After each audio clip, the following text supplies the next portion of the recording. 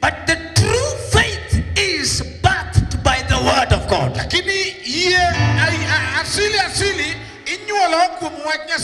Meaning it is the word of God that comes into your life. Then that word actualizes faith. Let me hear somebody say better amen. That word actualizes faith. Now quickly enough, what is faith? I love how the book of Hebrews defines faith. In fact, the theologians are saying the book of Hebrews chapter 11 is the book of faith.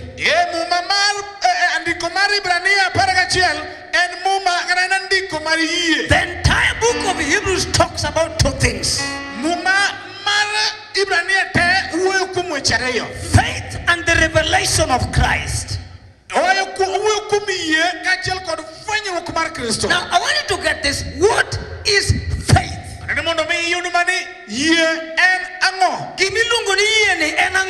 Imani ni nini?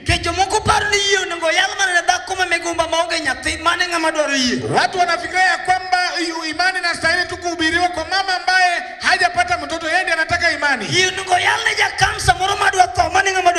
Imani inastahili tu kuhubiriwa kwa yule mtu wa saratani, hiyo ndiye anataka imani. What is faith? Imani ni nini? Now listen to me.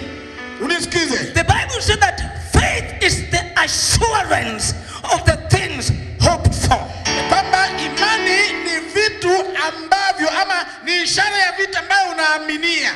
And the Bible says that it is the title deed of what I am hoping for. Ni Biblia inasema kwamba ndio cheti ya vitu ambavyo unafikiria kuhusu. Kanisa Maragongo chikiti wiji wachini mondo wala. Hebu sikiza hili neno alafu tuombe. Ni entitled deed. Na kwamba imani ni cheti. A title deed is a legal document that speaks of ownership. Ya kwamba cheti ni barua dhabiti ambayo inaongea kuhusu kukua ama kumiliki kitu. Kijalua la dero lawi. Title deed, barua malo, is a legal document that speaks of ownership. En barua makende malero ni ini wungino. When you have a title deed over a land, kaini barupi malopi. Number one, it is legally yours. Mukongo eni lobuno mari. Number two, it cannot be given legally to anybody. Number three, you can do whatever you like with it. My Bible says that faith is a title deed. In other words, kana duaro mundu nyasao changa, ikiwa nilitaka Mungu aniponye, tucheti manyisuni I deserve to be healed. Ishara ambayo inaonyesha kwamba mimi nastahili kuponywa. Cheti manyisuni I deserve to be given grace. Ishara ya kuonyesha kwamba mimi nastahili neema is faith. Ni imani. Come on, somebody give a better amen. Atoachana amen. If you are poor and you want to be rich, ikiwa wewe ni maskini na unataka kuwa na mali, the certificate that qualifies you to be rich, barua mamio ibedo koratiro marbedo gimwandu, is faith in the word of God. Enbedo kodiye kumwanya sai. Somebody give a better amen. Atoachana amen. And the Bible also says that it is a confirmation of the things hoped for.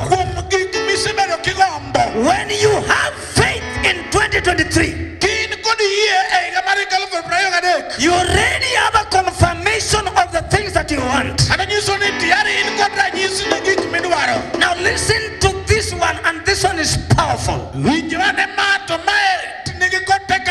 That faith is the evidence of the things not seen. The evidence of the things not seen. The word evidence means Wach moro ni ranyisi en ni gima koro iketelela. The word evidence means exhibit. Gima miluongo ni ranyisi nyiso ni gimoro mamiyo ibedo kanyo. That I am not seeing something, To ok ane gimoro, but I have evidence that I own that thing. an kod ranyisi.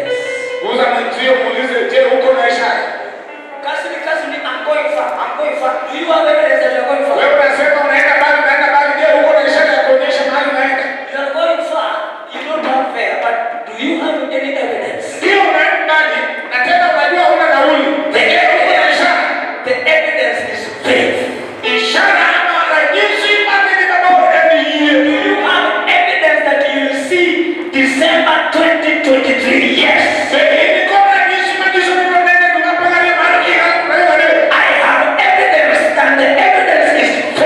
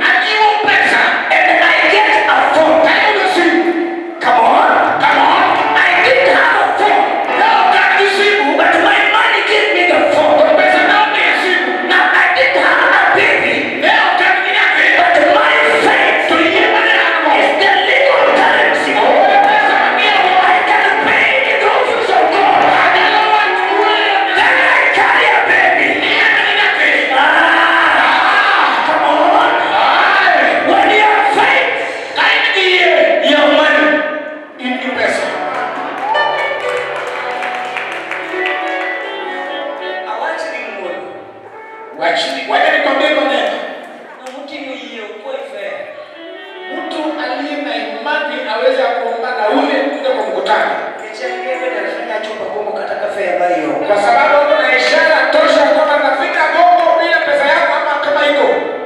Come on. Come on. It's the currency. Ndiye pesa.